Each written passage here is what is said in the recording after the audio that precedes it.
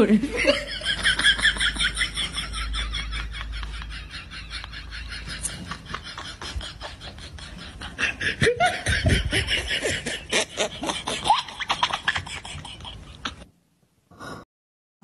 قبر شپه. محترم مستمعینو، دا داسې شپه ده چې انسان له خپل اولاد، مور، پلار، دوستانو، ملګرو د هر څه څخه جدا شي. په وحشت او تنهایۍ کې د اول ځل لپاره شپه تیروي چې هلته نه خندا، نه استراحت، نه خوب شته. محترم ورونو، تا کله د همدغې وحشتناکې شپې تصور کړی؟ دا هغه شپه ده چې د یرې نه پیغمبرانو، صحابو او د اسلام سترو علماو جړلي دي. دا هغه شپه ده شاعرانو یې په ویر شعرونه لیکلي دي. دا هغه شپه ده چې مقررین په تقریرونو ستړي شو. دا هغه شپه ده چې تصور او سوچ د نړۍ هر څه هیروي. انسان په فکرونو او سوچونو کې لاهو کی، د ژوند خوږې شیبې ترخې کی. ای رونو، دا خو د قیامت تر ورځې پورې ستا کور دی. دا هغه خاورون ټاټوبی دی، هغه تنګ ځای، هغه د تیارو غار چې لوس وي نو د انسان ورڅخه کرکه کیږي. که پټ شي د انسان پکې ایثار کړل شي نو څه حالت کې به وي؟ ورونو، قبر د تیارو هغه ډک اور دی. که هلته ته هر څومره په تکلیف وي، که هر څومره په عذاب کې، نو ستا فریاد څوک نه اوري. دوستان او ملګري به دې نه وي چې تا سره مرسته وکړي. مور او پلار به دې نه وي چې زړونه ورباندې درد وکړي. مخکې له دې چې قبر ته لاړ شي، پورا چمتوالی ونیسه.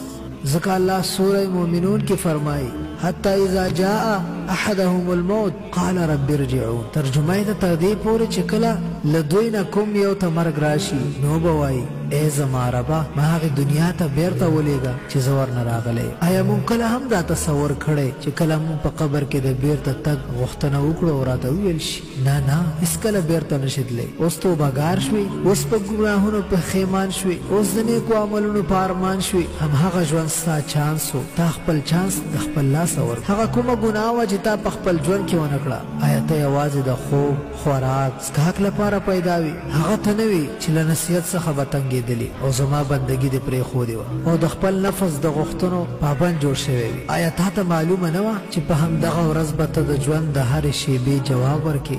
آیا مونځ کول او نور نیک عملونه دروند بار و چې تا یې د وړلو توان نه لرلو؟ اوس توبهګار شوې. آیا موږ تا ته ښه ژوند او ځواني نه وه درکړې؟ همدغه ژوند چې د تېر شو د نیکو اعمالو د کولو لپاره په غوره موقع نه وه؟ آیا ته نه وې خبر چې ته به ضرور مرې او بیرته دنیا ته به ستا تلل نشته؟ آیا موږ ته نه خبر کړی چې د مرګ وروسته بل ژوند هم شته چې هغه ابدي ژوند دی؟ آیا تا ته پیغمبرانو دا دعوت نه و در رسولی چې دلته یوازې نیک عمل تا ته غوره ژوند در بخلی شي؟ دې ټولو پوښتنو ته به بې جوابه او په چغو چغو به جاړې، خو بیا به هغه چغې هېڅ ګټه نه درکوي.